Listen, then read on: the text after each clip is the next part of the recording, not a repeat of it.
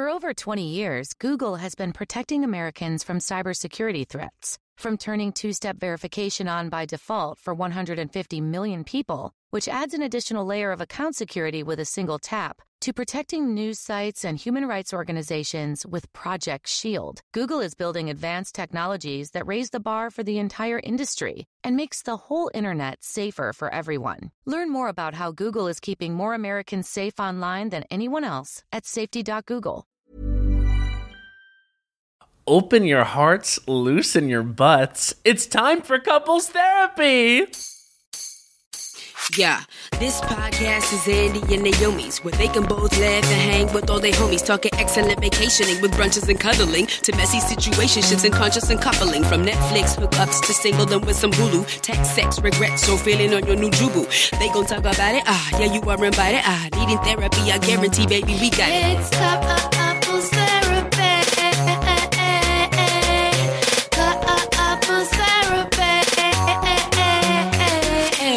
Hello, everyone, and welcome to Couples Therapy. My name is Naomi. My name is Andy. And we're a real-life couple. A real-life couple of comedians. And on Couples Therapy, we answer a couple of different questions from a couple of different listeners. Coming to you on a Sunday fun day. You would not have known from the excitement in my voice that just moments ago, I was asleep on the couch with Mabel draped over me. You would never have guessed. I know. You've come alive. You're electric, even. What a professional I am. Oh, this is a fun episode. So I think that's what makes me a little energized, because I was like thinking back to the app and I was like, this is a real fun one. This is a fun episode. We have a lot of fun episodes coming up. This has been a fun week. Naomi, you were in a Netflix movie? Yes, I have a little part in a Netflix film called Me Time. And we did attend the premiere, if you will. The premiere. And we'll get into that in all its glory and opposite of glory on the Patreon. No opposite of glory. It was fun.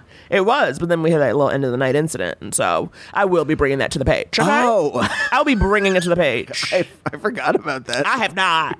Because, you know, y'all, I like to hold on to a resentment. Okay, so you can go to patreon.com/couplestherapypod if you want to hear me ranting and raving in the next couple days.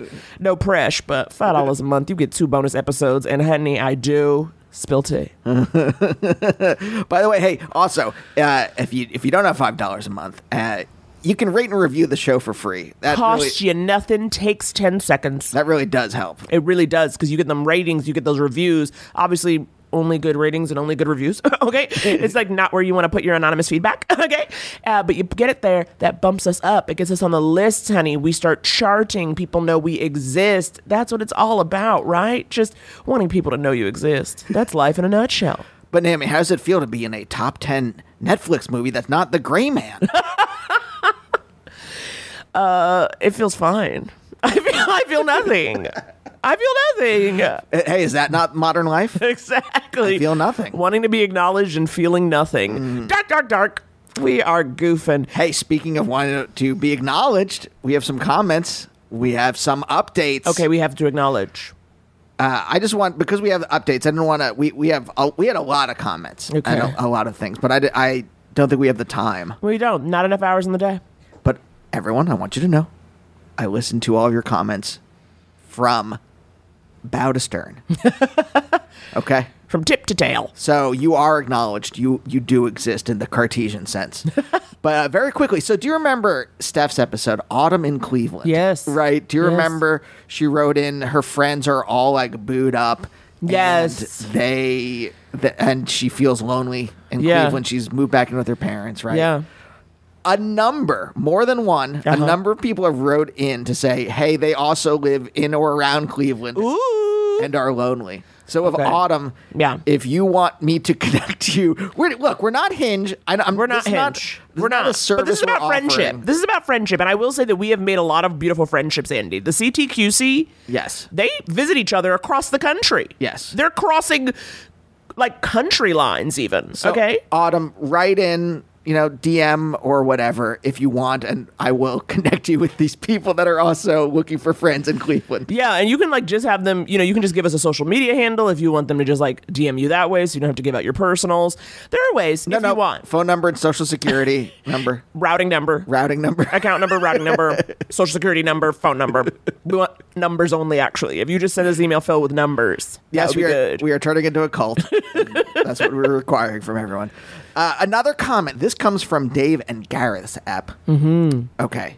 Do you remember? There was, I forget what the actual question was, but it was about someone's relative who's shitty, and we're just just don't talk to them anymore. Mm-hmm. The person, yes, her partner had a real shitty brother. Yes. Mm-hmm. And we're like, you don't have to talk to them. Yeah, get out of here. You can minimize your interaction. He's trash. You've done your time.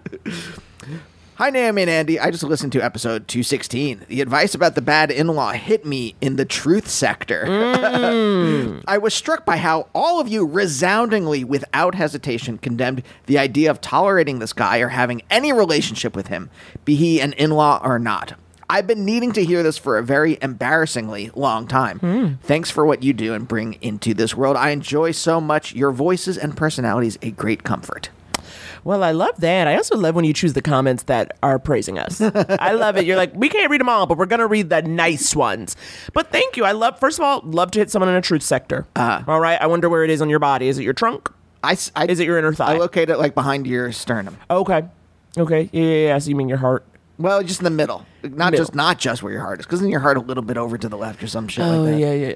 Some shit like that. So angry. So resentful. I thought because today Sydney Sweeney is getting roasted online. Because her dad, she posted some pictures of her mom's birthday, and her dad's wearing a Blue Lives Matter shirt. Yeah. And everyone's like, why are you hanging out with your dad? I know, it's so funny. It was also her grandma's birthday. And so it's so funny. And it was all hoedown themed. I just thought the whole thing was hysterical. Yeah. And I just love it. I love Andrew T. Whenever someone is being not even racist online, but just being adjacent to racist adjacent online, Andrew T. is there with just saying you don't have to talk to them. You don't have to you don't have to hang out with your relatives that are shitty, right? And it's just you can minimize as much as you can. Much as you can. I will say my one thing though about that situation is and I don't know her life, but I feel you could not talk to somebody and still end up caught out in a picture with them. Yes. It's grandma's 90th. Don't bring trouble to grandma, okay? She ain't got much time, so don't start fighting at a birthday. Just stand there and smile. Yeah. I can see that too. But also, again, hysterical love at everyone being like, the fuck? Anyway, next comment. I think that should be the lesson of Hollywood, is that you might end up in a picture of someone shitty and you didn't mean to. I've learned that. Already. And we have an update from Steph's episode. Do you remember someone called in? They felt like they had been love bombed by a serial love bomber. Yes. A shitty member of their community, but just a shitty member. Right. Not an illegal member. Exactly. There's no illegal action being taken. We said, this person sucks, forget about them. We would like to live in a world where people can commit revenge, but we don't think that's the smart thing to do. Hi, Andy and Naomi. I am the caller from Steph's episode who was love bombed by a serial love bomber. Thank you for answering my question. Y'all basically gave the advice that I ended up doing, so good advice, which was to drop the whole issue of pursuing revenge against this serial love bomber, who is definitely a drug dealer at this point. Multiple people have now told me that he's a drug dealer. Basically what happened here is that I'm new to the area that I live in, and so a lot of people had information that I just wasn't privy to yet, and strangely, dating him exposed me to more people. And then those people are my friends now, and those people told me, for the most part, that people are aware that he's a womanizer. He is not the mayor, nor is he on city council. I will not say what his business is, just in case someone else in my city listens to this podcast, just because it's pretty specific. But the thing that pisses me off about him the most is that where he's popular is the subset of liberal kind of 30s, 40s millennial group of people in what is a pretty red state and red city. So he's seen as this big ally, and then he's not. He treats women terribly, but it's a tale as old as time. Anyway, I thought about just like glitter bombing him. Like I was going to do stuff, have friends do stuff to him for a week just so he'd have like a really bad week in a low-key way. But I've dropped that too. And, you know, he's trying to pursue me again, actually, but I'm just living my life, setting the boundaries, and thanks for answering my question. Thanks for your podcast. Love you. Bye. Okay, popular with this liberal crowd. Is it Beto O'Rourke? Do you think that's who it is? Also just obsessed with whatever his businesses are. She won't mention them, but there's nothing I want to know more than what. Can you just please like write us privately? We won't. Just tell me what his businesses are. I'm obsessed. It is fucked up. Yeah, what is he, like a mandolin repairman or something? Like, it is insane that, like, if you're a shitty person in a certain, like, subculture, like, you own that subculture. Yes. Right? Whether it's indie rock. I remember, like, when I first got into indie rock, and I was like, oh, finally, it's going to be, like, a bunch, like, we all like the same music. So everyone here's going to be progressive, and anti-racist, and feminist, and all that stuff. And it's like, nope.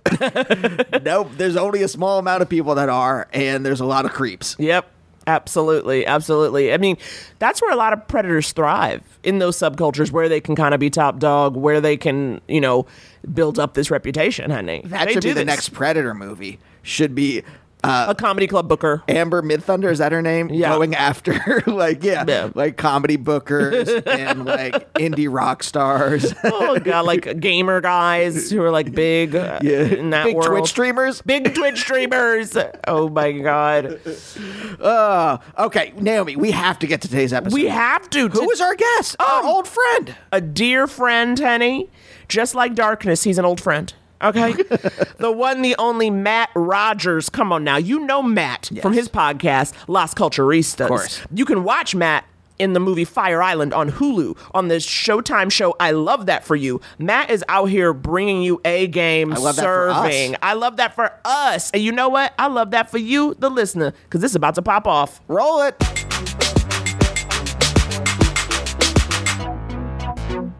Do you ever think back in the days of sitting in the hallway at UCB?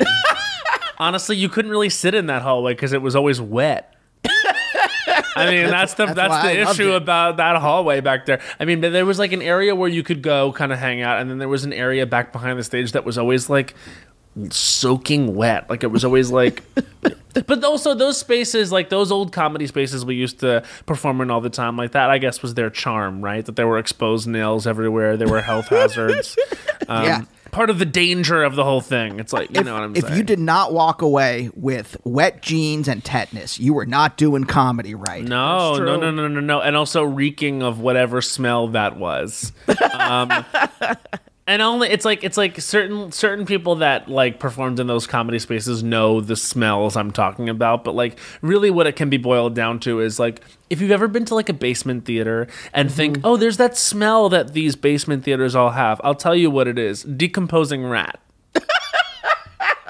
That's just the truth. It's just the truth. Oh, God, you're probably very right. Well, I'll never forget when it was confirmed for me. I was at the Pit Underground, which was the literally Underground. RIPPIT Underground. Exactly. But it was like I was like, what is that smell? Like, and honestly, it was like it wasn't even like a nasty smell. It was just a distinct smell. Yeah. And I asked like one of the interns there, and they were like, "Oh, that's rat."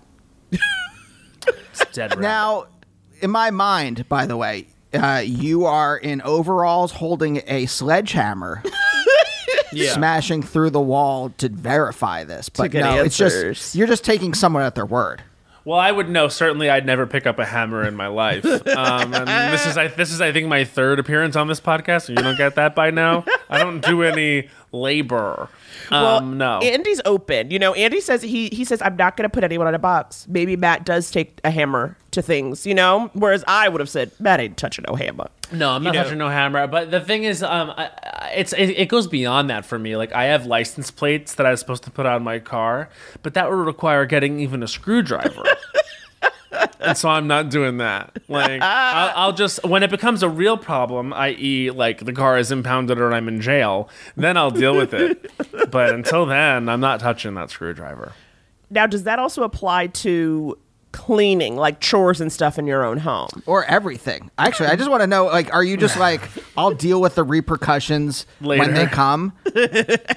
With cleaning, I try to keep it pretty tidy in here, but you can also tell when I'm not doing so great or when I have too much free time, like shit starts to pile up. Like actually, right after I get off with you guys, I'm going to. It's not dirty or filthy. It's always messy with me. It's always just like, oh, I didn't hang that shirt up, you know, that type of thing. But I don't allow things to get like dirty or like lack of cleanliness is not okay. If for me, it's just clutter.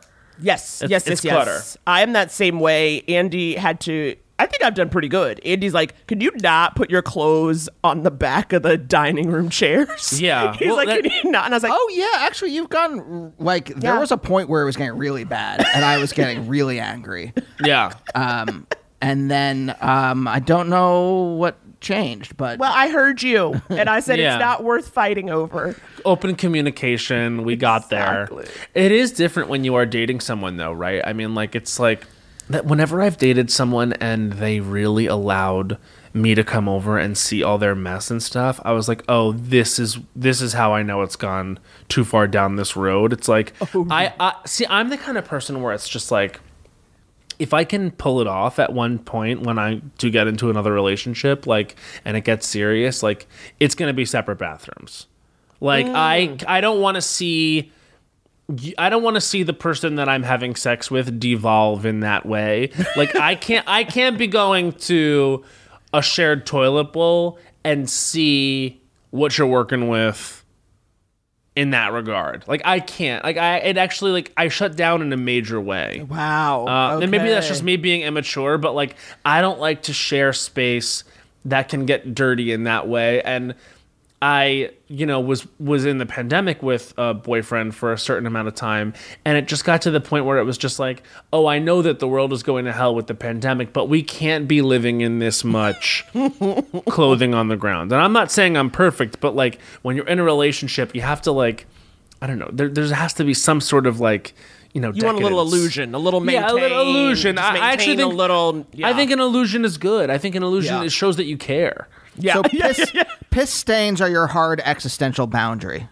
I don't like, piss stains, but like sometimes I had another ex-boyfriend who will remain nameless, who often like, okay, so there's flushing the toilet, which is like really flushing it, like holding it down and making sure everything goes down. And then there's flushing the toilet like, oh yeah, I pressed the button down and then I left the thing. It's like, no, you have to make sure when you flush the toilet that everything goes down there, because if you don't, you're going to have to, say it with me, courtesy flush. And a lot of people out here are not giving the courtesy flush. Sorry, stop. Hold on, everyone. Everyone shut the fuck up. Well, the fact that you even need me to stop right now shows me what kind of person you are. It is fucking insane to me. It is fucking insane. Sorry, hold on. People are not like... No. This one's like, you would never know he was in the bathroom. No. Okay, No. People are not ashamed. Like, I'm ashamed that I have a body at all. I'm ashamed that anything comes out of my body. You're right. From any part of it. Yeah. And the fact that other people are just like proud or indifferent to... Indifferent. It's like they don't they're like, what? They're very like, everybody poops. And it's like, they're not thinking about it. We don't speak of it. Yeah. No, they're not thinking about it. And my thing is just like, to me, it's just like, I'll only say it one or two times too. It's like, hey, and then it's humiliating to come out of the bathroom and like be around someone that ostensibly you're supposed to have sex with and just be like, hey, I noticed some of your waste still in the toilet. If we could minimize that, that would be ideal for me and for you, I think, because I ain't engaging unless this is lickety split. Exactly. Sorry, help me, everyone. What, Andy? Sorry, for the listener, I'm smushing my fingers into my eyes. He can't take it. Hoping to gouge them out so I never have to see this image in my head again. But what is the psychology behind someone who's just like, eh?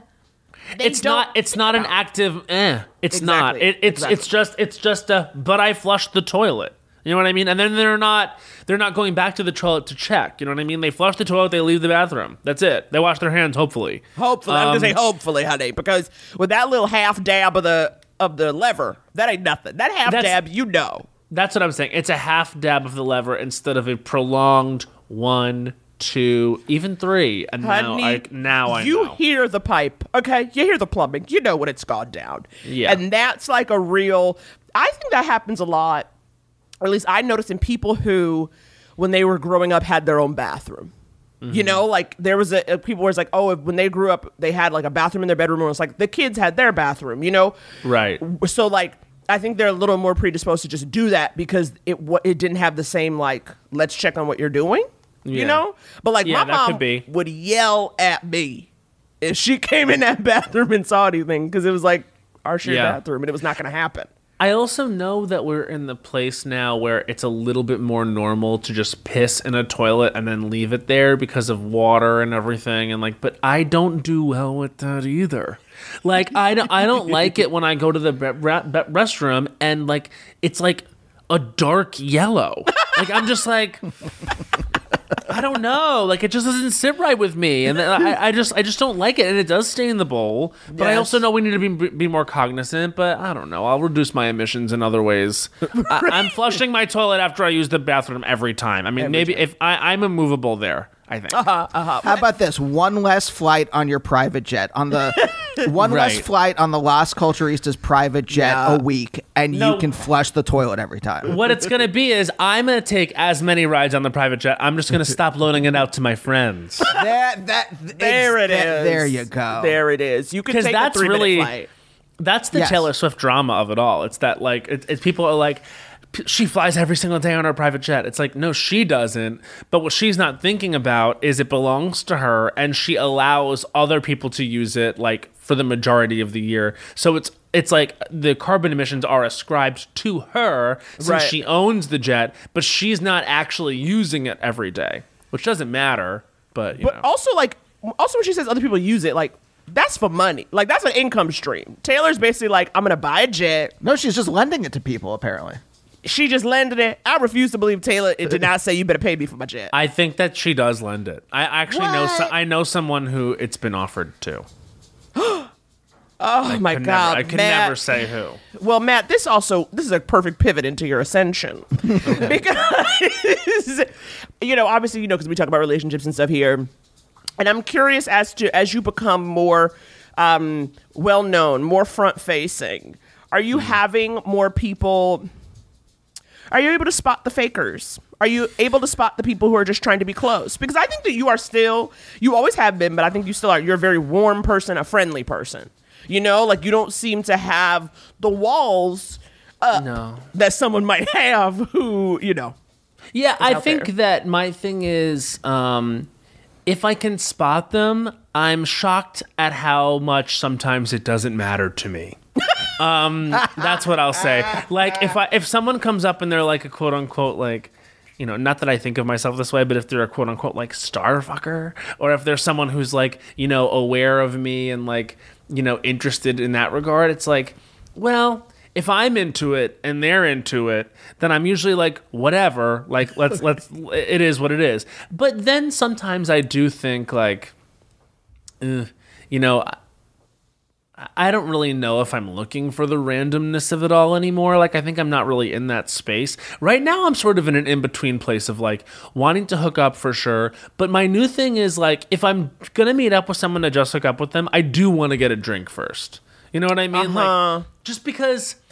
I think that there's too much like weird gray area now between what people think and expect, and maybe it is that like I have been out there a little bit more and I can spot it a little bit more, but it's just like I would like to get to know someone before I engage with them in that way, just because I feel better about it and I think they feel better about it. Like I would hate for someone to like approach and say like, hey, I really like what you do and I'm a fan, and then maybe say something flirty and then me take it the wrong way. There's just too many opportunities to take things the wrong way, I think, that it's just like, let's be really clear about what this is. Like, I'm not necessarily looking for anything either way. I'm looking to be surprised and delighted. And that I can usually figure out if that's going to happen like over drinks. But maybe, I don't know, maybe it's just me being more in my 30s now. But like, I feel like I did the thing of like being on Grindr and being super random and like having my stories about like, what happened when I did this. And now I'm Yeah. just kind of like, if I can be in control of it, I would like to be in control of it. Wait, what do you mean by super random? I mean, like random sex off Grindr. I mean, like come over now. I don't know anything about you. Yeah. right, exactly. Yeah, Like, yeah, and okay. I've done that a ton. You know what I mean? Like, not a ton. I've probably hooked up on Grindr like let's say over 20 times, which is like, you know, inviting someone over who you don't know, Right. with an aim to continue to not know them. Right. You know what I mean? Like, and nowadays it's just like, I've never had like a terrible experience. Like, I have a friend who like one time invited someone over and then the guy ended up chasing him around his apartment with a knife. Like, for real. Like, I mean, there's that's- horror stories. Well, that's what I'm, because I watch true crime, so I'm convinced. I'm like, they're all murderers. How do you do it? Like, I'd be much more like, hey, meet me in this coffee shop. Yeah. I'd be more like, we can have sex in a coffee shop bathroom than I would let you come to my house. Yeah, no, but honestly, like, and people really do fake shit. I mean, Yeah. people are really good at pretending to seem normal. And then sometimes it doesn't even matter if they're normal or not, because you might just be that horny, and you might not be. You might not be like thinking about it from that angle. Like, if they're a little Right. weird, maybe you're into that night. You know what I'm saying? And so like, it's like, whatever. He's a little weird, whatever. And then you invite him over, and he's chasing you around your apartment naked with a knife. You know what I mean? Like, it can go there. So for me, I'm just like, I've had so many experiences that haven't been bad, but have been a little weird. Like, didn't expect that person to be a certain energy, or you just meet up with someone that you talk to and it was horny on the app, but then you meet them in real life and the chemistry's not there. I mean, I don't know. I like to take more responsibility with these things now. Yes. Yeah, you want to know what you're getting into, because I think that, to me, I mean, of course, naturally I say repeatedly I'm sex negative. So, it's not the same. It's not the same. But that feeling of like, how enjoyable can it be with a total stranger, kind of as you get older and start to have preferences and interests? Like, I think when you're 21, 22, like 25, you're like, I just want to hook up. Like, this is just going to feel nice. Yeah. Whereas I think as you get older and start to be like, you're not doing it right, you don't know what's up. I think I don't the know. answer to that question, that is the reason why you have to decide to stop doing it, is because sometimes it can be pretty fucking good. I mean, actually, I think some of the best sex I've ever had has been with complete Like a rando. randos. Like, I remember, all right, this is taking it back, but I wasn't super sexually experienced when I was like even 25, 26, 27. And I was dating my first boyfriend, and we were sort of having problems in that area. And I think something that we tried was to be open. And that meant that for the very first time, I downloaded Grindr. And I had never used the app before. And I used it. And I had the most insane sex I'd ever had with someone who up to that point was not someone I would ever, because it's like when you're like growing up and you realize that you're gay, like in like a very like homogenized zone, and like you see certain film and television and it's like, this is the dream boy, you know what I mean? It's like this, like, I used to think my type was like, he's like a musician, and my type is like he's a preppy boy. You know what I mean? Like, and he's good to his mother. And then you like go on Grindr and someone talks to you like, here's what I want to do to you, and you're like, oh, okay. And then you engage with that person and you're like, oh no, that was so fucking incredible. Like, I liked the danger in that. And that's when you start to like realize like, oh, I don't even know myself sexually at all. But because I grew up in a environment where like I couldn't have like a messy first boyfriend in high school, you know what I mean? Like I wasn't exposed to a lot of like, difference of, sexual identity, of diversity, etc. Like, you don't know what you're into, what you like, whatever. And then you get to, be in your mid-20s and you have the app Grindr in your hand. And it's like this, like, menu of like possibility, right? And you dive in.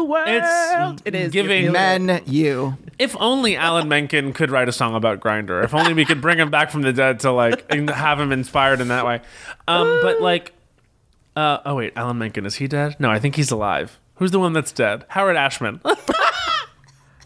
Anyway, Menken, get on it then. If you're alive, get on it. Get on it. Alive and listening to this. But what I'm saying is just song. it's like actually what keeps you on the app is that you never know if it's gonna be good. And you know what I mean? It's like throwing it's like fish in a barrel. You might catch a big one, a big juicy one.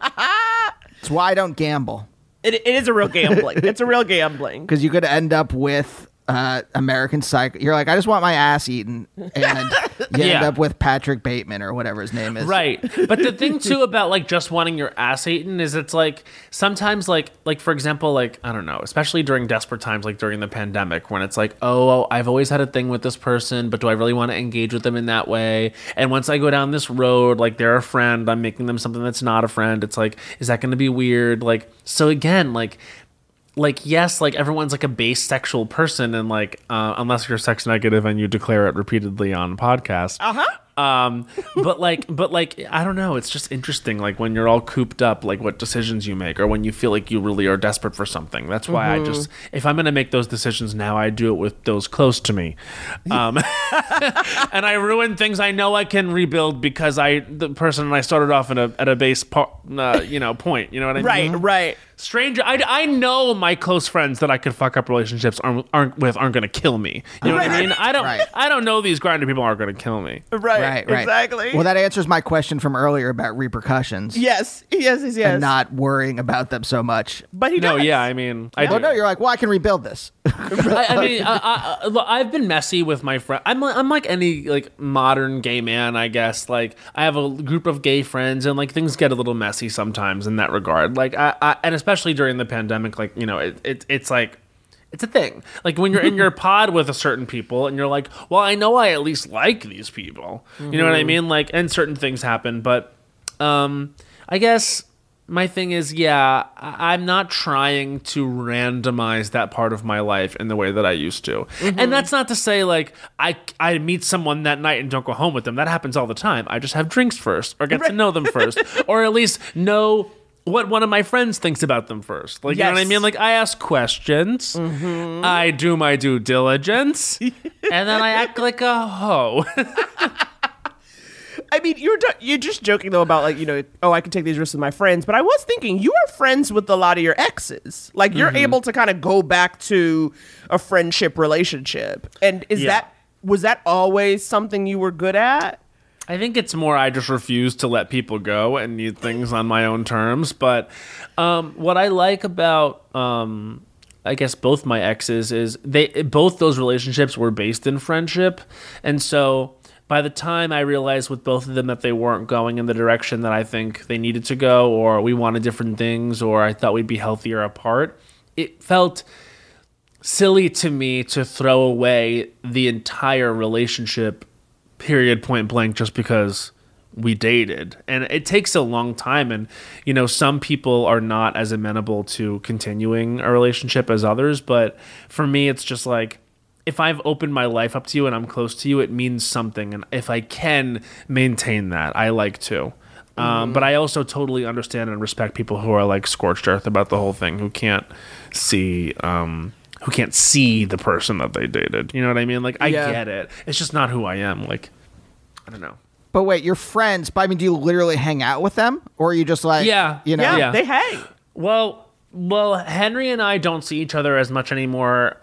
This is my first boyfriend. That was your first boyfriend? Wait, Henry was my first boyfriend. Yeah, Henry. Oh wow, I had no idea. That Henry? Yeah. Yes, that Henry. Yes. I'm miming playing a piano. And I just wanted to make sure we were on the same page. Yeah, I was like, wait, what? He's still my musical director for my shows. We talk a lot. Like, I'm working with him this month, and we're going on tour together. We go on tour together every year. Like we're doing 14 cities this December, so we're going to be together a whole lot. And we still speak a lot of the same languages, especially like comedically, artistically, musically. So it's great. I mean, we have this thing that I was actually really emotional when we broke up, because I felt like.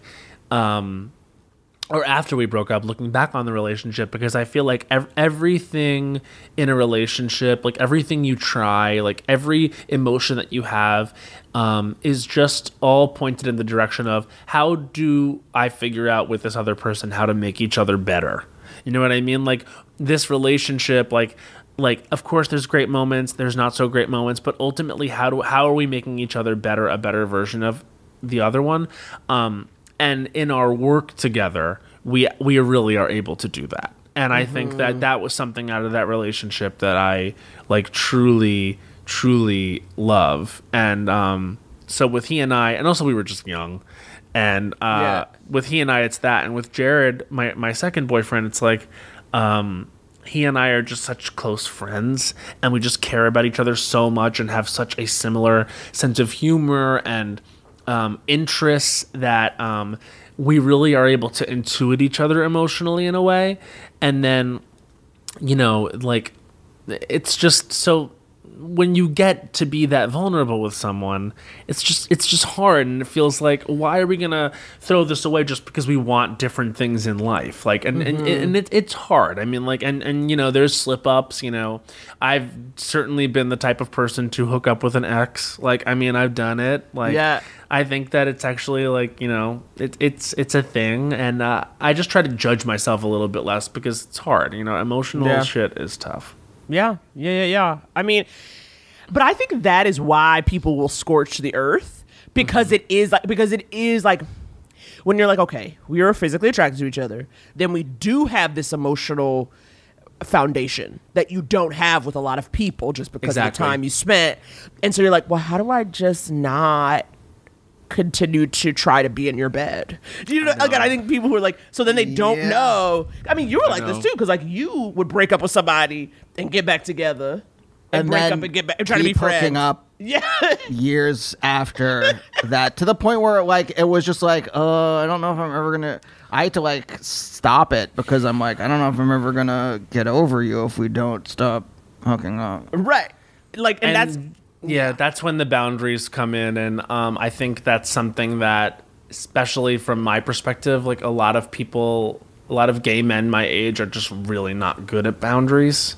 And it's because I don't think there's been a lot of examples of boundaries put in front of us. Like my generation of gay men, like we didn't really have a lot of gay couples that were older than us to look up to be like, oh, that's an example of a healthy monogamous relationship. That's an example of a healthy open relationship. That's an example of a healthy single person. You know what I mean? Like, this is an example of a healthy group of gay friends who have history. You know what I mean? Like, it's just, now I feel like almost like not a responsibility, but an opportunity to, as someone who's like a creator and a comedian and an actor, like try to be a part of like showing what these things look like. I mean, like being in the movie Fire Island, like I honestly think that's one of the only times I've seen an honest, real seeming group of gay friends in a movie that was like accessible to everyone, that wasn't like explaining away their existence or dumbing it down or making it seem like something that it wasn't. So I think that honestly in representation, we can have like a healthier new generation come up, and maybe it'll be a little bit less messy or just less less feeling like you have to apologize for everything because none of us know what the fuck we're doing. You know what I mean? Yeah. Were there any examples when you were growing up of like, this is a gay relationship that like I want to pattern myself after, or like this feels right to me? Like either romantically, no, not romantically, not sexually, no. Because it was, I'll tell you what it was, and this is just the real truth. It was like, when I was younger, there was like Will and Grace, right? And it was like Will and Jack had a good friendship, and they had a good platonic friendship between gay men.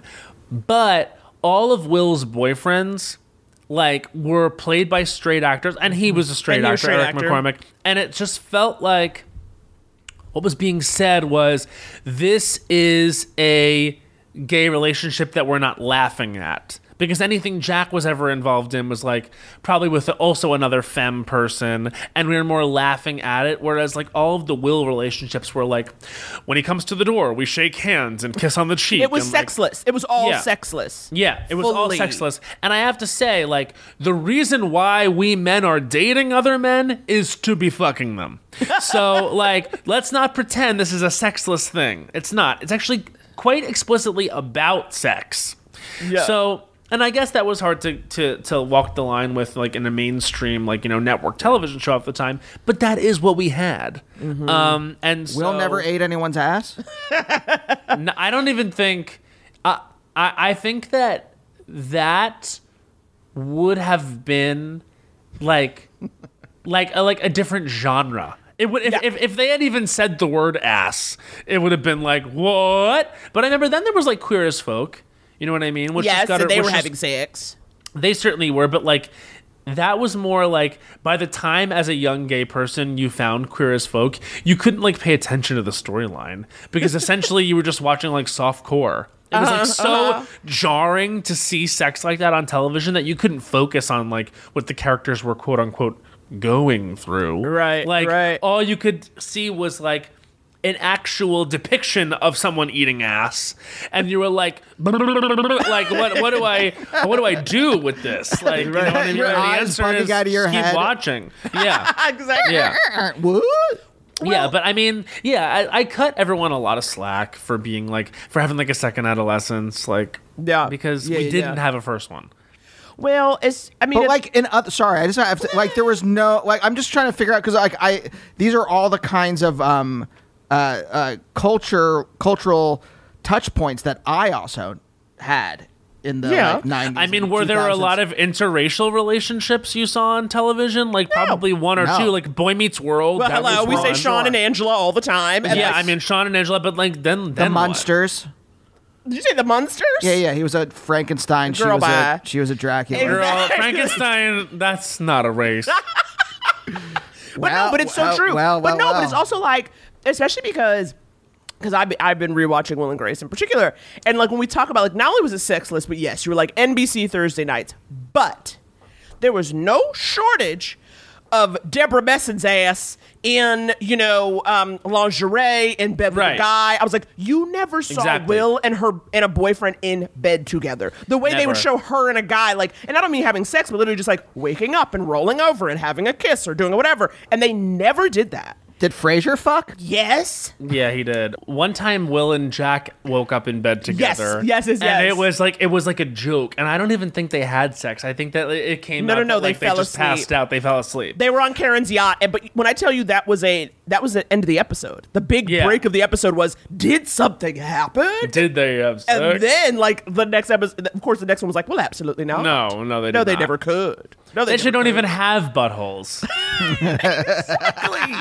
Exactly. And it was like, or like the moments when, but then it was also funny because, again, that was a popular show, right? So I very much remember when Patrick Dempsey plays Will's boyfriend for like 2 episodes, and his whole Yeah. thing is that he's not out, and he's Yeah. like introduces Will as his brother. But I just remember being like, is this Patrick Dempsey trying to like change his image? You know what I mean? He's like, look, I could play gay, which means sitting with a man. Like, because they do not kiss. They like a hug. When he comes to the No. door, he gives him a hug.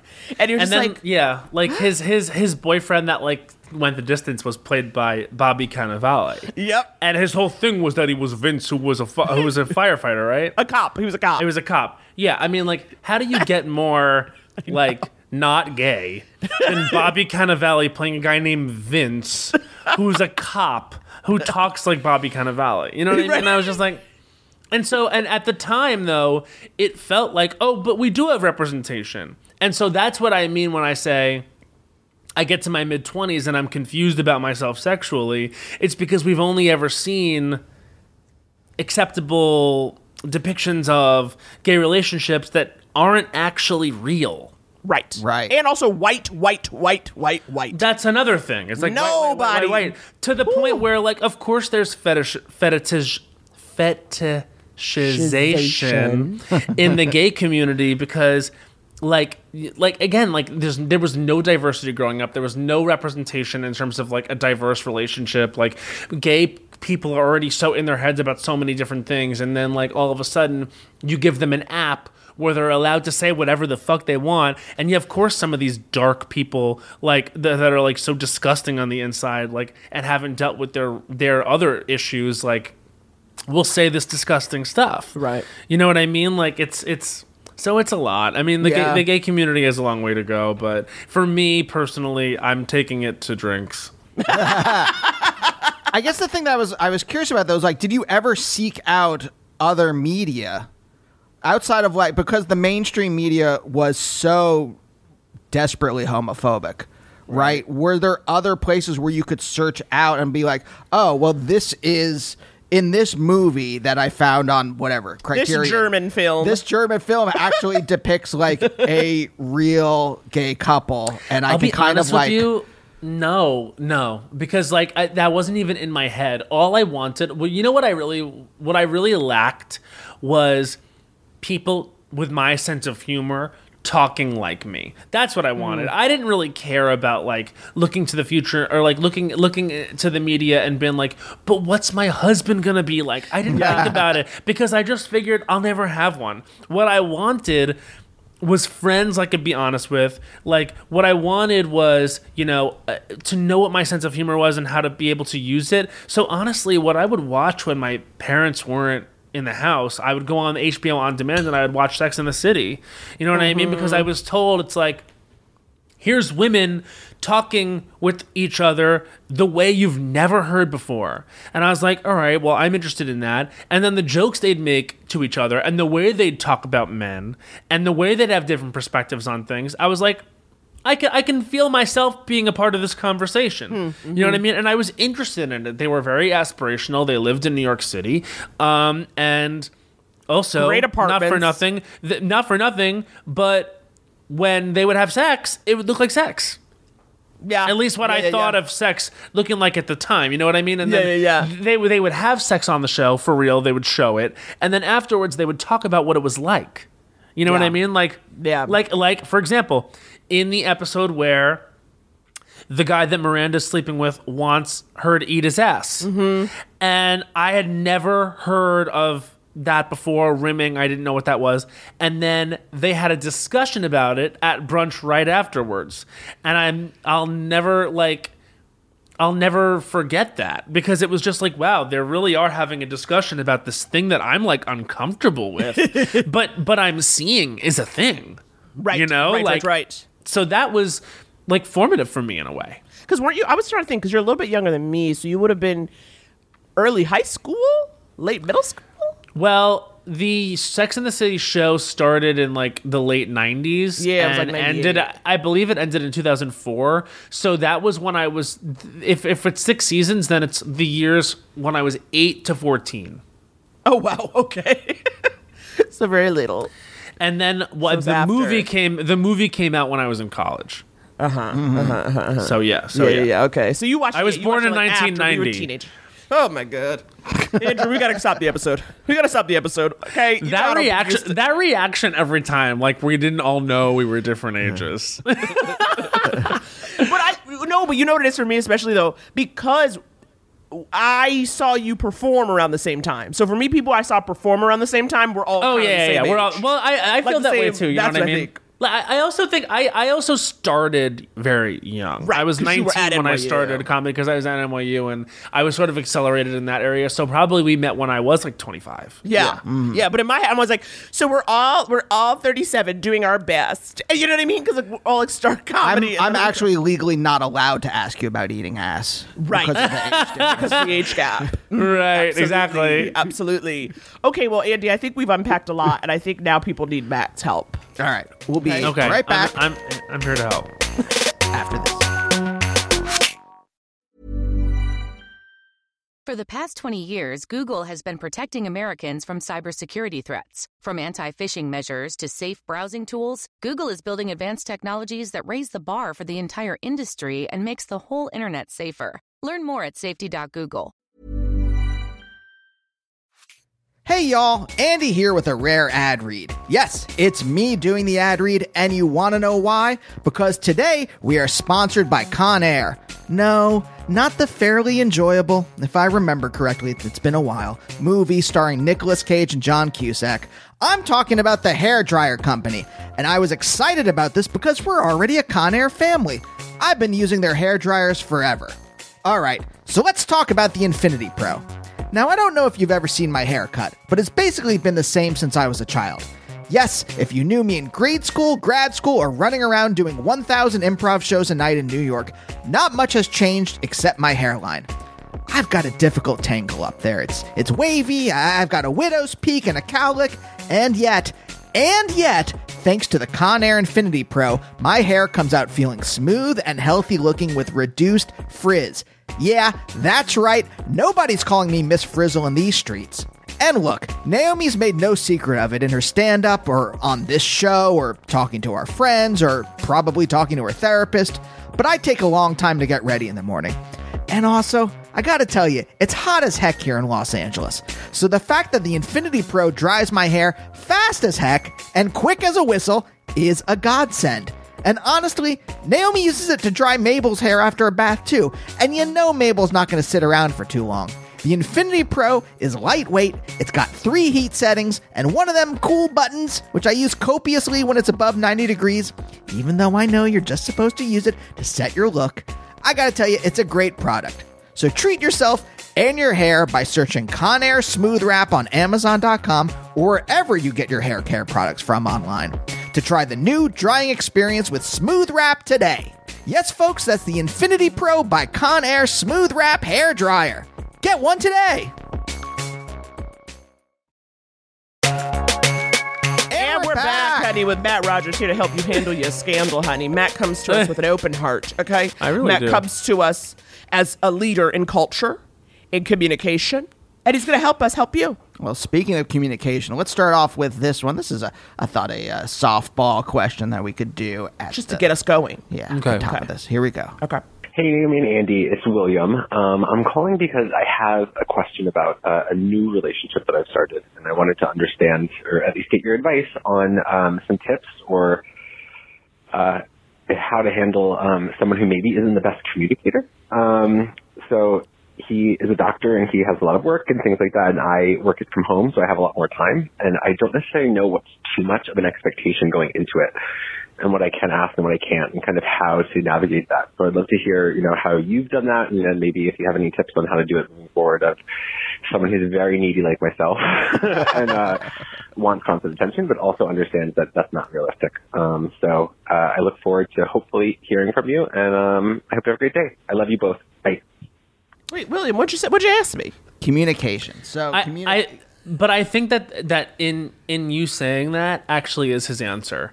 I think he needs to ask this question to his boyfriend. I think he needs to be like honest about this and just be like, hey, I noticed that we have different lifestyles. You're busy a lot. I'm kind of sitting around here, and I think that it just, because I work from home, I have a lot more time for this to occupy my space. So I do want to spend more time with you and wonder when that will happen, but I feel a little self-conscious asking that because I really do like you and don't want to, I think he just needs to literally ask the question he asked us to him. This is something, it's just so much more simple. If the answer is how do you communicate better, Communicate. honestly, what is your actual issue? Ask him that. Period. I'll say this too. I think, Naomi, you hit on something as well. I think that was great, Matt. Where you're like, oh, what is the question? I think the caller is maybe not used to articulating himself. Or maybe his needs. He's nervous to talk to him. That's what it is. He's he actually knows what he wants to ask, but he's nervous to do it. Yes. And you can't be, because I honestly think if this is going to be something that moves forward, you have to be able to express yourself and not worry about the type of response that you're going to get. Once you express yourself and you get a certain type of response, if that's one that doesn't sit right with you, then I think call into this podcast. Right. I am someone who gets nervous communicating with people. So I run through the stuff in my head a lot to figure out how I want to. And obviously, reality is not, when you start having conversations with actual human beings, they're not going to follow whatever the script is in your head. But so you have to, take an improv class, okay? That's what you got to do. Oh, gross. Do 101. Gross. How dare you say that to someone? I'm just kidding. I also wonder if there's a little bit of a thing with this guy's a doctor, and I was thinking to say I'm not sure what William does, but I wonder if there's a thing of like, well, I don't want to interrupt his actually important stuff with like my petty thing, which is why don't we spend more time together? But meanwhile, like that's a real thing. I mean, time together is a major deal. It's a big currency in a relationship. Right. Like that's where the relationship happens in time together. So it might seem like you, in bringing this up to him, are being like unreasonable or demanding of his time, but like it's your time too, and you're in the relationship too. So I just think you can't be shy about being like, hey, I wish I could see you more, but I know how busy you are. I just wanted to tell you that and let you understand, like, I think it's occupying a little bit more space in my brain than maybe it is yours because you are busy doing this thing. But I would love to see you more, and I'm wondering how that can happen. And I think, too, because the problem is the longer you withhold that stuff, because maybe you're withholding because, quote, you don't want to bother him, but you're actually not having the real relationship. You're having this, like, half relationship where you tiptoe trying to keep the doctor, where it's like, tell him what you want, and you will quickly find out whether he's your person or not. As you said, Matt, it's like when you get the answer, like, and that's what you need to know. Don't be afraid of losing him, and then as a result, not even, like, being real with him. Right. Yeah. And so you might as well just, like, tell him what it is. And I think, too... Do you want a partner or a phantom? Exactly. And like this, like, or like, okay, well, I think he's going to come over. Let me not bother him. And like, just, we'll do that. But I think too, that, you know, a couple things to remember. One, like, you can ask somebody for something without being demanding, right? So much of this is in the delivery. So you saying, I wish I could see you more does not have to become this histrionic, where are you? Do you like me? Right, so right. And also the way you spoke, even just in this voicemail, like, you sound pretty, like, direct. He and seems even like a keeled. sweet guy. Yeah. I was like, you're not coming off like cray-cray. So it's like, you know how to communicate in a direct way. I think also then the other thing too is like, I was going to say, like, don't... Oh, I think I might have lost it. But I think it's more like... But that's what I was saying. Run. I was kidding about the improv stuff, but I meant, like, run these things through in your head until you know what you want to say in the most articulate way, so that you have it down, so you can just say, hey, this is what I want. I'm not demanding it. This is just what I want. And so you know it, so you're not, like, flustered in the moment. Yes. Okay, I see. No, I totally know what you're saying. But I also think it's my thing, too, with him is... Oh, I know what it is, too. It's like... This person who went to medical school and is now a doctor, you ain't the first person to tell him he was too busy. Yeah, right. So, like, what you're asking for is not wild. That's the other thing, too. It's like, this is not going to be an out of left field question, concern conversation. So remember that, too. Don't think that, like, you're going to be the first guy who wanted something. But the most important thing is that he says something, because this is also, it's early in the relationship, and you don't want to set a tone for the relationship and for yourself where you're the person in the relationship who is not saying what they feel, because that means you're not being your full self. So this actually is a big test, and I actually think while we weren't able to answer your question about how to communicate, like, all we're saying is basically just communicate, that's actually a big deal. And that is something I think to take from the question being asked. Yeah. Or you must communicate. Did you go to therapy? Are you somebody like...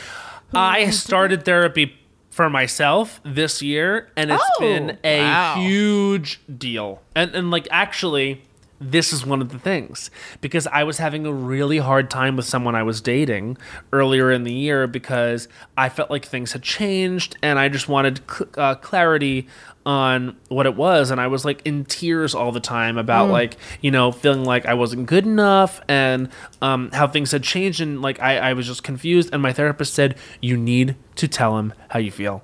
And I did, and my entire emotional life got better. Like, it's just about communicating, because you're never, ever, ever going to look back at being honest in the grand scheme, in the long run, and think I shouldn't have been honest. Like, because in the immediate aftermath, like, what's the worst thing that can happen? Like, you say to this guy, hey, here's my concerns, and he reacts really badly and is like, I don't think we can do this. Then you didn't want to be with that person. Exactly. You saved everybody some time. Just being honest will always lead to a better situation in the long run. Yeah. Even if it's Wait, uncomfortable Matt, in the moment. What prompted you to go into therapy now? What prompted me to go into therapy was after I shot the series that I'm on, I knew it was coming out really, really soon, and it was going to be combined with the movie coming out. And I could feel that things were going to start getting very public, and I felt like I was going to be out there a lot, like to be perceived like in this movie, in this show, out as myself, like promoting it. And I wanted to make sure that I stayed like in a grounded spot, that I could just talk about the real things that I was feeling day to day, instead of like, you know, allowing myself to get caught up in like something stupid potentially. You know what I mean? Glitz and glamour. Yeah. It's not, and the thing is, like, there really isn't a lot of glitz and glamour. It's more about like being really caught up in the type of attention you're getting from people. Someone who is like obsessed with I wanted to manage like the onlineness of it all, the accessibility to people's opinions. I just wanted to stay emotionally healthy. And so I had like threatened myself and my friends for years, like, I'm gonna do it. I never did it. And I said, I'm gonna go through enough of a life change right now where I think it's time. So that's so smart. That's so smart. It was good. Yeah. Well, it's the reason why I asked that too, even just when you're in therapy, is because, you know, Matt's one of those people who like gets along with his parents, you know, and they're like friends and stuff. So sometimes those people like you kind of grew up in a healthy household where people loved you. So I didn't know you even. You know what's funny? Like my therapist keeps sort of bringing up my parents in a way where she thinks like something is going to unlock and I'm going to like really want to go there. And I'm like, no, I'm kind of good in that area. Like, but it's so funny because like you can feel the therapist like wanting to take it there. And like, of course you can always go there with your parents. You know what I mean? Right, right. Like, genuinely, like I could be in therapy just for those relationships, like of course, but I don't, it's not top of mind for me. It's like it's but I can feel the therapist, like, because I think that probably that is the root of a lot of people's stuff. Well, and course, maybe even mine. But like, I can feel her taking it there. And sometimes like I'm hesitant to go there because I'm like, I don't know that that's necessarily it. Then again, I don't know better than her. So, but you know better than her. Like, you know, I was going to say is your therapist Teal Swan. Okay, because Teal Swan is obsessed with everyone's parents being evil. Like her whole thing is like, your parents hurt you. And people are like, okay, I guess that's what happened, you know? Yeah, and I mean, for sure that is true, but it's just like, I wonder if it's like productive every single time to like harp on that, you know? It's not. I think the thing though is that like all you're going to come away from like all parental relationships, no matter how good they are, with like small t traumas, just because you're different humans and they had authority over you for 2 decades or whatever. Yeah. And when you realize that they're not perfect and that they're human beings and they're fallible and they've made a ton of fallible decisions when it relates to you, like that is a mind fuck. And it's also, you know, there's a lot of stuff with them aging and then you becoming the responsible party. It's I know. But yeah, it's like, but it's also sometimes like, because I feel that way too, because I started with a new therapist a couple months ago where I'm like, we don't need to spend all this much time on my family, my parents, just because, not only because I have done therapy in the past, but I'm like, it doesn't help me to talk about people who can't speak for themselves. You're just hearing my side of things. And it's like, we know they did their best. Let's pivot. Let's deal with like the more present issue. Well, but I think the thing in those cases is to figure out what the behaviors are that they created and then how to change those behaviors. Right? Yeah, how to change them, but like but as you said, how to change them as opposed to just like, they did this to me. Yes. With ending there, it's not enough just to be like, oh, it's because of this thing that happened. It's like no more wire hangers. And it's like, well, okay, what do we do now with that information? Right. But that's the important part of the talk. Like, yes, no matter how good your relationship is with your parents, the point of talking about that stuff is to figure out what the dialectic is and then how to like change it and how to like actively change it. But I do think it's funny though, because you know, like Matt, like when therapists are very much like, what did your mother do? What did your mother say? You know what I mean? They're waiting for that Freudian moment. And sometimes you're like, can we just actually talk about this friendship right now that is stressing me the fuck out? Yeah. And then sometimes, too, it's like, there's something there. And so you're like, I can't get into this right now. Because that actually is when therapy is really hard. It's like, dredge this up. I like that. That's when I'm like, you're earning your money now. We're not just like, I'm just like, I didn't get this overall deal or whatever fucking shit people are talking about in this town. Yeah. Then it's like, oh, yes, finally, you are like, you're using your side D for real. To get in there. Oh, love a side D. I got a side D, but now I got to get somebody to give me the medicine. I want one person who does it all, quite frankly. Okay, I want an MD PhD. Same, 100%. A one-stop shop. Exactly. Okay, who's this next one, Andy? All right. Yeah, this is a little more difficult. Hi, Andy and Naomi. Sorry, my biggest fear is like calling strangers on the phone, so I'm gonna power through. I don't even know if I know what my question is. Basically, I'm started going back to school for nursing. I'm at a community college right now, so basically everyone in my classes was like 19 or 20 years old. And I met this classmate of mine,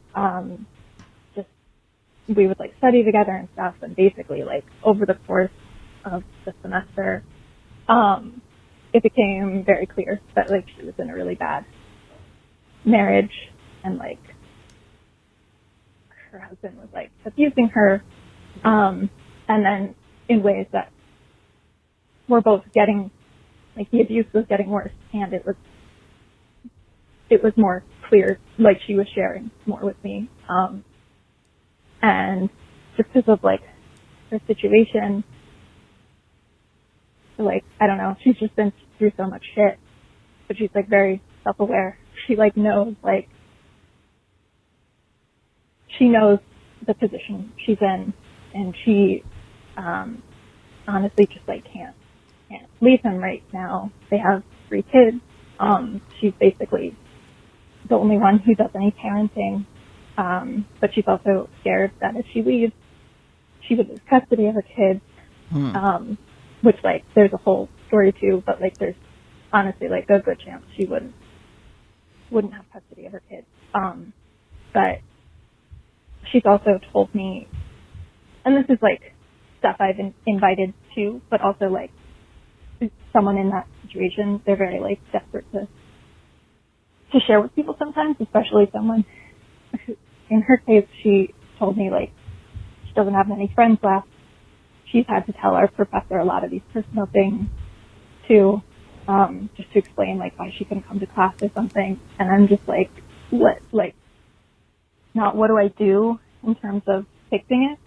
Because I know I can't, but I'm like, how do I like live with knowing this and like being a friend when I'm really like a support person? Okay, love you guys.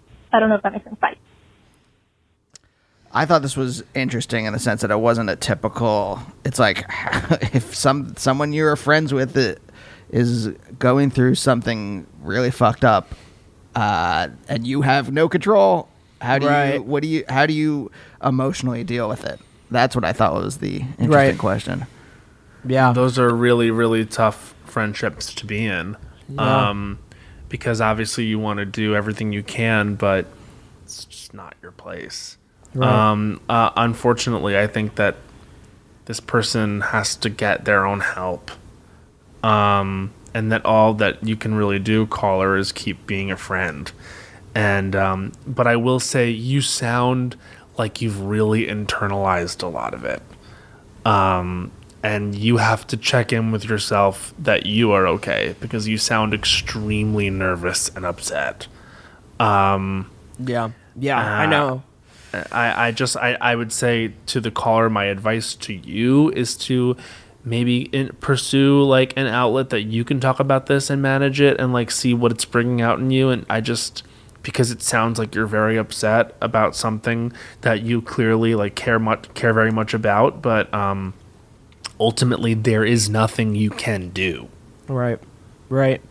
I know you sound, because what I was thinking was, what I was getting from her is like she just sounded weary. Like I was like, you sound broke down. Like you sound like this thing has gotten you. I mean, she did not sound good. Right. It was just like, whew, like, like broke down by this whole thing. And so it's like, and I think that, and we've said this in the past, when people talk about, friends who are in these situations, like, because you can't control it and you know that, but it's true. What you can be is a lifeline so that when and if this person is ever ready, because especially you've said that she says she doesn't have a lot of friends, you are a person then that she can go, hey, I'm ready to take some steps. Can you help me find those steps or reach out to people? Like, so you do want to keep that door open, but, is it one of those things, like, for instance, are the nature of these conversations such where it's like you guys are studying and she brings it up in the middle of studying? Is it that you guys are talking and texting a lot outside of class? Kind of how is it coming out? Because I think that, for instance, when obviously she needs to get it out, she needs an outlet.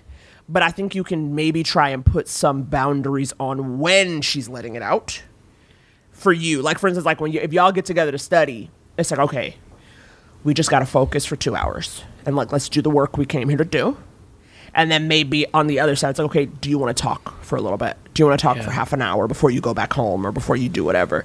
But it can't be like, let's start studying and then we spend the whole study session talking about the problem you're having. I mean, right? It's that.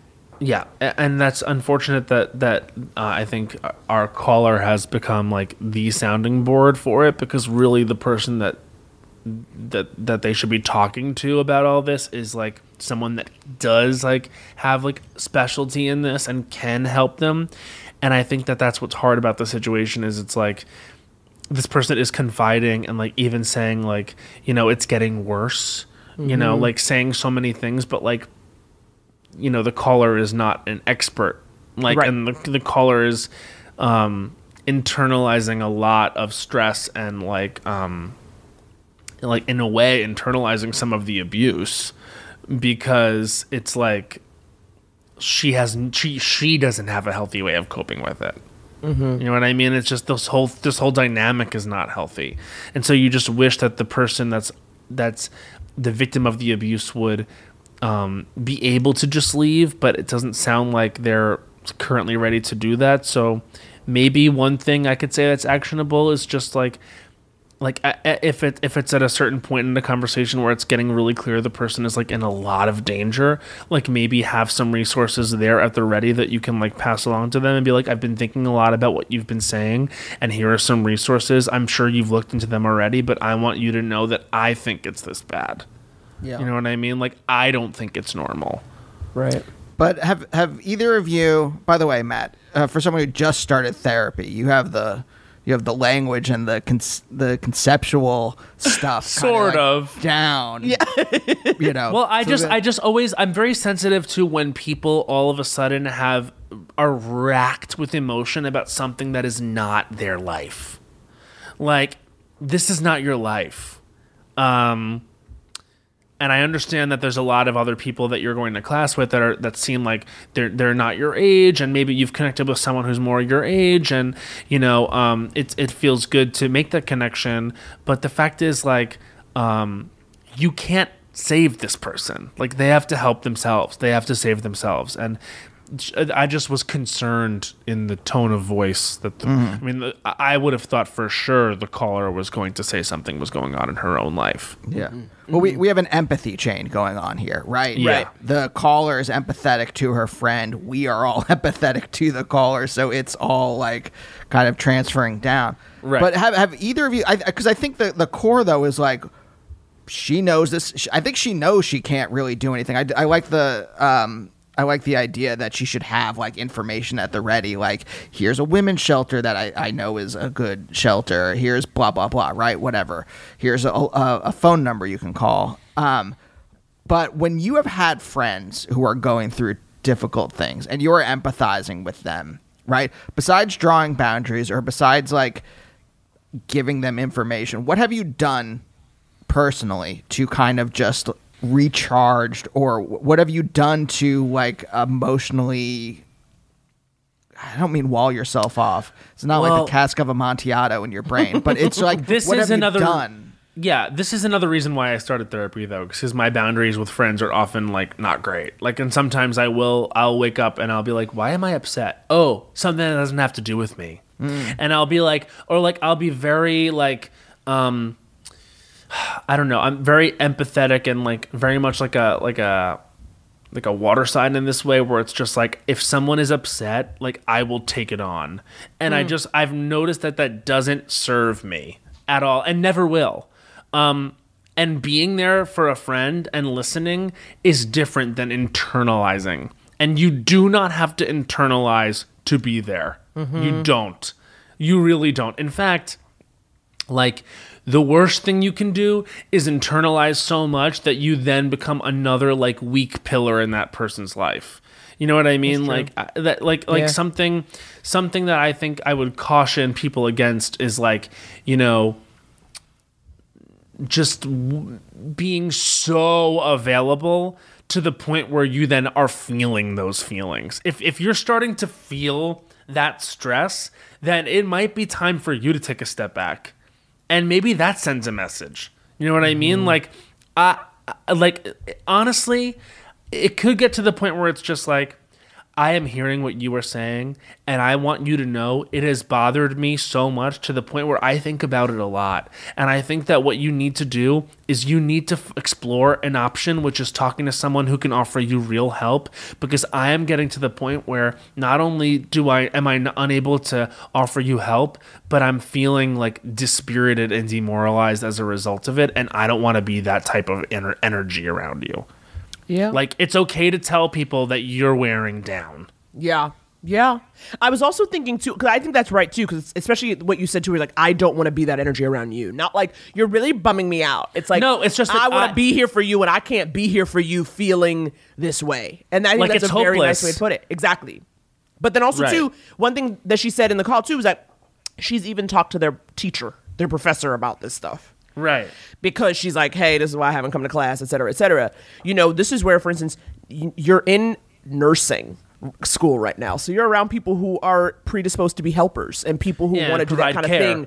Yes, there's no way there aren't resources at that school. And that, meaning like just contacts with people, like, you know, especially community college where you are getting people who are like coming from different backgrounds and like lifestyles. Like some people, again, maybe 1920, some people got lives and jobs and, you know, families. So it's like there are maybe things there because, yes, there's this concern about having your kids, but yeah, there's the custody concern. But if you are being abused by somebody, they ain't giving that person kids. Hold on, you don't know that. We don't know that definitely, but I think instead of saying like, well, I can't have my kids, we don't know what the problem. But then she also said in the call. She also said in the call she was like, but she would never lose her kids. Like she even said that in the call. She was like, she's worried about losing her kids, but she would also never lose her kids. Like she said that in the call. I don't know. To be honest with you, there is too much going on here that we don't know. Right. In order to give it real. I know. And I think that all I can say to the caller, who sounds really upset, that this is something that she needs to now assess in how it's taking up space in her life. Mm-hmm. Yeah.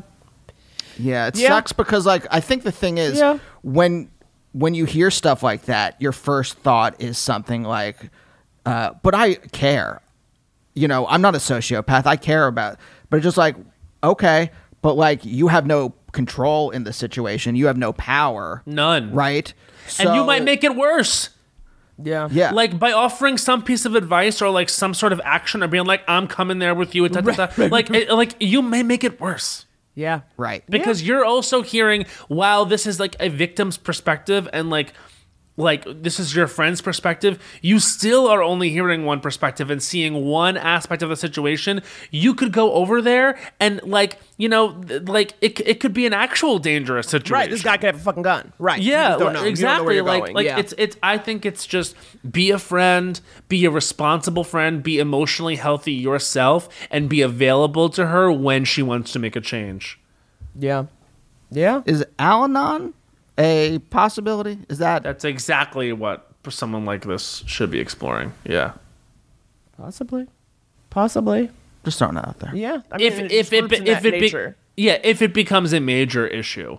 Like I have friends in Al-Anon and they say that it was like imperative to their rehabilitation emotionally because they did not understand how much they were shouldering and didn't understand that it wasn't normal to be holding all that. Right.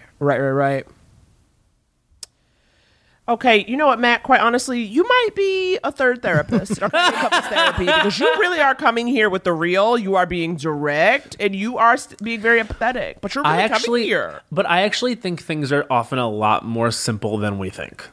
Like it's like you have to go out into the world every day as a healthy, positive individual in order to be productive. So what can you do to make that happen? That affects other people too.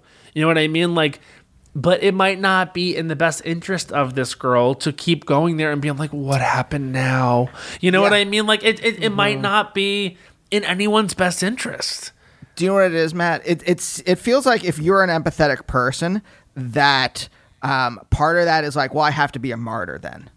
It does not mean suffering alongside. Right. It does not. But that's what I'm saying. But that is, I think that is part of that in people's heads. I know it's part, like in my head, there's this thing where I'm just like, well, if I don't, like, this is the very dumbest version, right? But if it's like, I'm like trying to like write a script or something like that, and it's blazing hot and I can't think, but I'm like, if I turn on the air conditioner, I'm destroying the earth.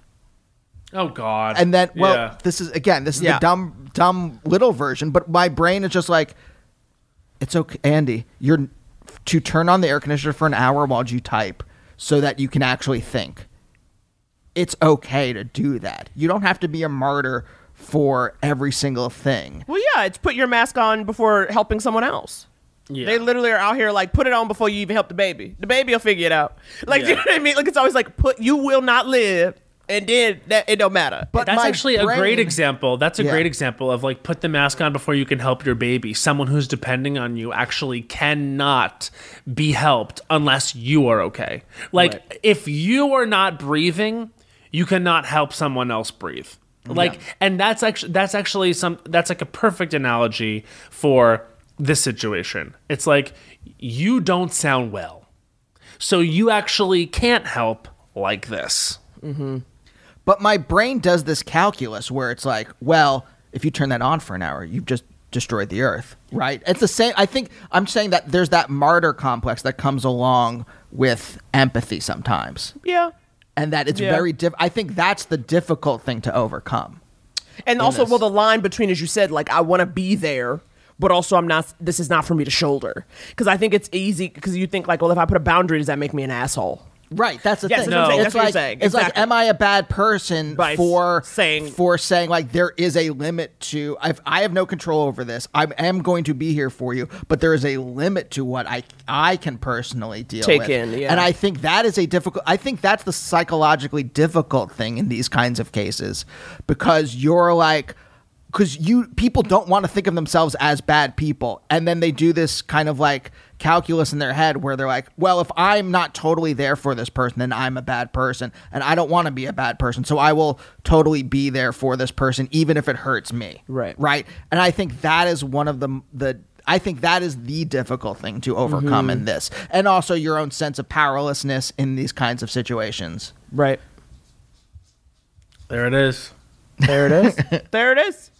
My goodness.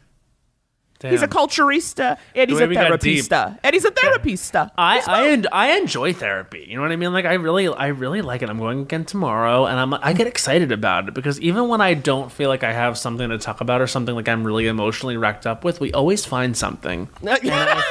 No. I also, you know what the thing about therapy is too? Like, sort of in this same vein, it's like, when you are in a conversation with a friend or someone that you have a relationship with outside of therapy, like, it's not just you in the conversation. With a therapist, it's kind of a space just for you. Yes. And it's someone reacting to what you're saying who is not weighing in and being like, oh my God, girl, yes, and this happened with me as well. Like, you know what I mean? It's like, and then you don't have to spin off and like do that. Like, it's really important to look at yourself emotionally in a vacuum, because that's the only time you can get actual emotional exercise and actually understand how it is that you feel and why, is because you're not gauging someone else's response in terms of their experience. You know what I mean? Like, not to say like go in and be a dick to your therapist, but like, it doesn't actually matter how they feel. Yes. about what you right, said. Right. You know? Yeah, you're not being like, is this weird? Is this weird? You know, the way you talk to a friend to kind of be like, have you been in a similar situation? Or as you said, you go off on that conversation. Right. So I think, yeah, totally. No, you need it. We all need it. Everyone needs that time to like look within and get right and get honest. I was the last person to sign up for it, truly. Like, out of everyone I knew, like, they were like, you need it. And I was like, okay, I hate that you say that to me, like, etc.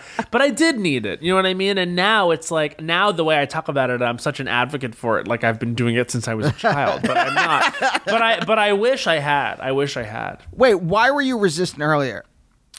Why was I resistant earlier? Time.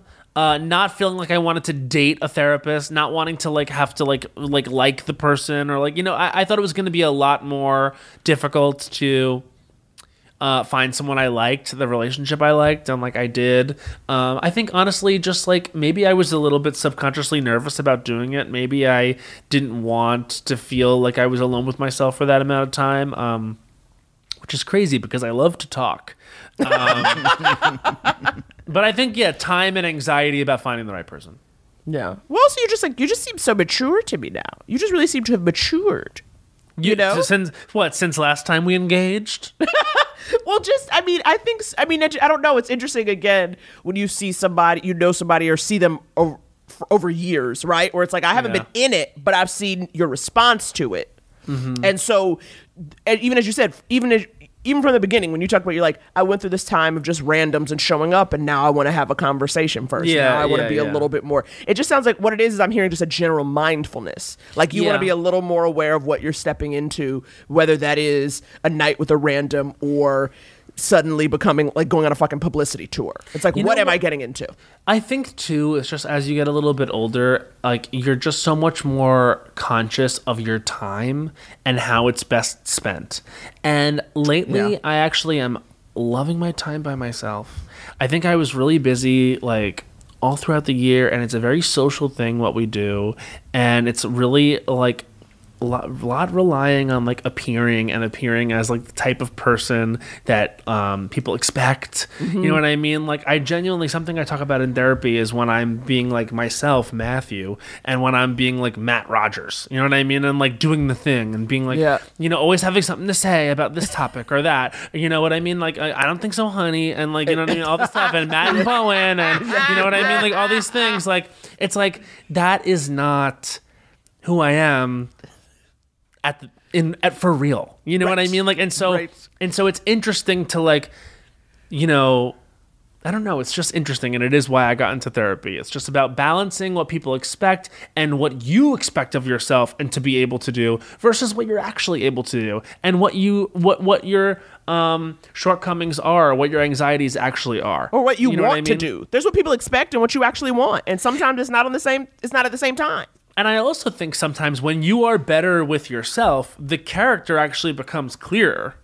You know what I mean? Like so from when I feel good, like being myself, Matthew, like I actually feel like Matt Rogers is better because it's like, you know what I mean? Like it's not everything, you know, like it's confusing sometimes. Yeah. Well, what is the not to act like I'm fucking Hannah Montana, but any person who is a brand, like, and when like you, Naomi Ekperigin, like Andy Beckerman, like you guys put out there a certain image. And like when you do this podcast, you put out a certain image. And then when you turn the podcast off, there is probably a lot of the same stuff, but there's different stuff. There is stuff that you wouldn't share. There's stuff I wouldn't share. Right. And I think that also like when you get success for being the person who shares, and when you become successful for being the transparent person and the person that we feel like we know, that can get to the place where, okay, maybe I'll start therapy now. Yeah. Yep. I mean, our audience knows our hard boundaries. We're like, okay, there's going to be stuff we don't talk about there. But for you, like, what is the tension? What is that kind of space between Matt Rogers and Matthew that you are trying to navigate? I think that like sometimes it can be hard to present as an extrovert so intensely because you need rest too. You know what I mean? Like extroverts and people who are like very out there and like, you know, present as a, you know, outgoing, friendly, bubbly, energetic person, like you'd be surprised how tired you get. And I think something I didn't realize, like, over the past 6 months is how tired I was. Like, I got so sick at the end of this big press tour that we did for, it was like, we shot I Love That For You, and then we premiered and promoted that, and then Fire Island came out, and we were promoting that, and that was like a big press thing. Like, we were really out there.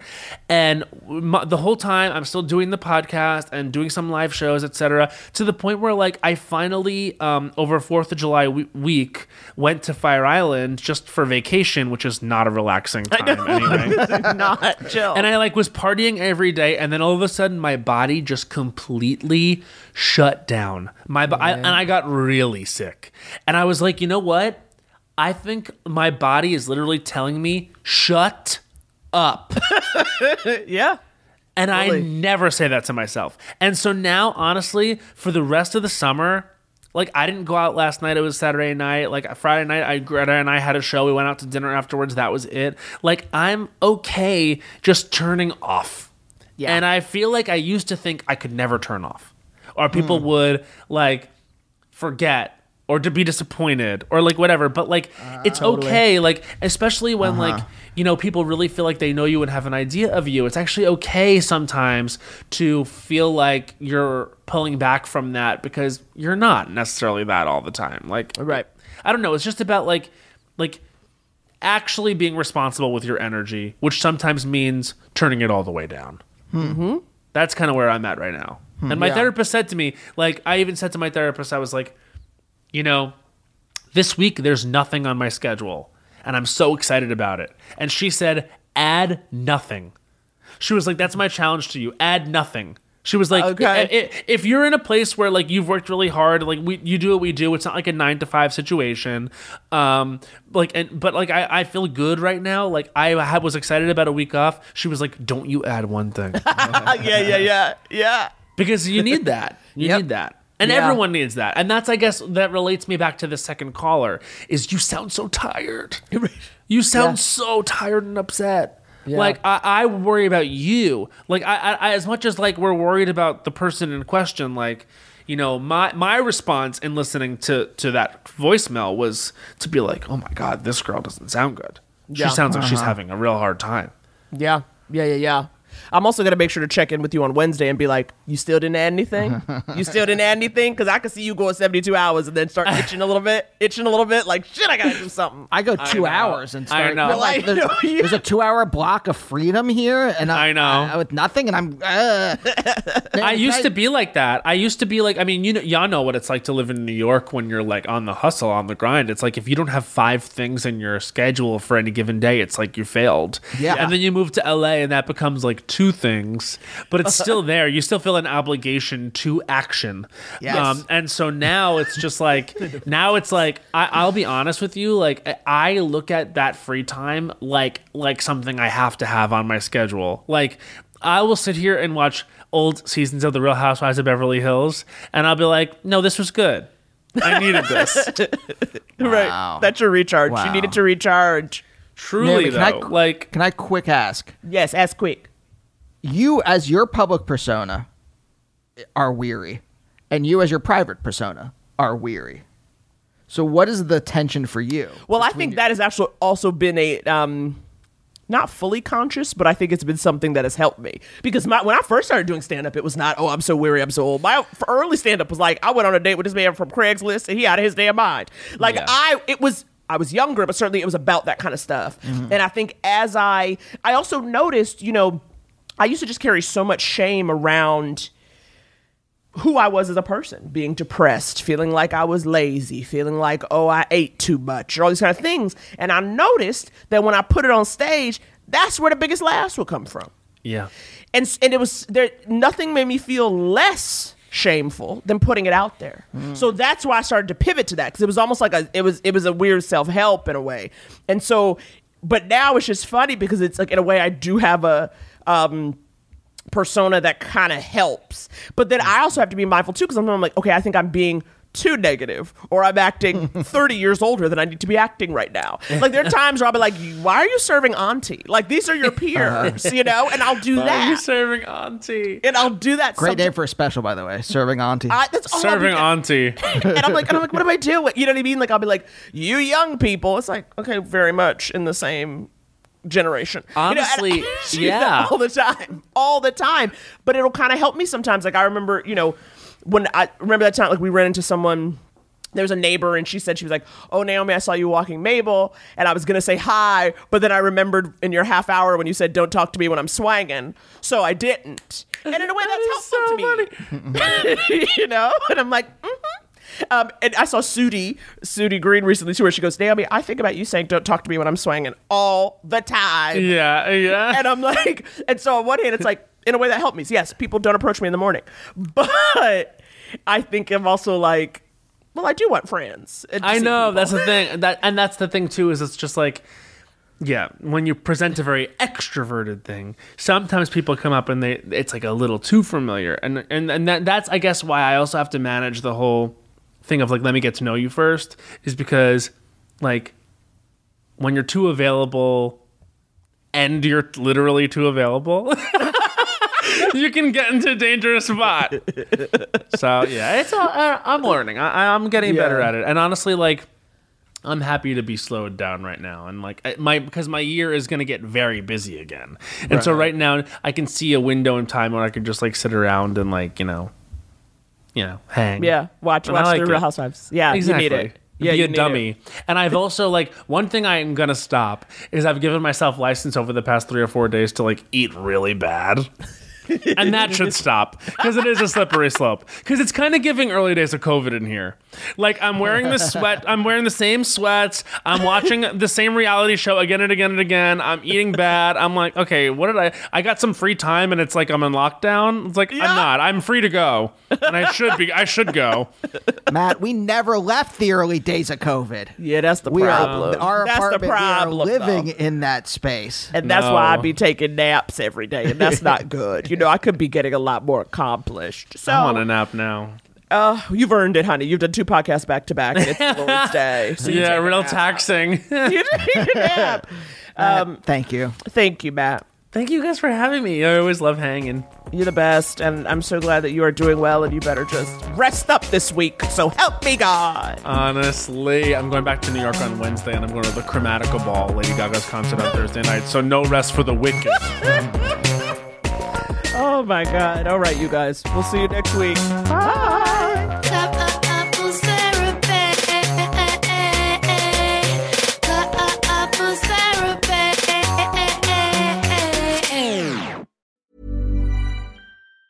For over 20 years, Google has been protecting Americans from cybersecurity threats. From turning two-step verification on by default for 150 million people, which adds an additional layer of account security with a single tap, to protecting news sites and human rights organizations with Project Shield. Google is building advanced technologies that raise the bar for the entire industry and makes the whole internet safer for everyone. Learn more about how Google is keeping more Americans safe online than anyone else at safety.google.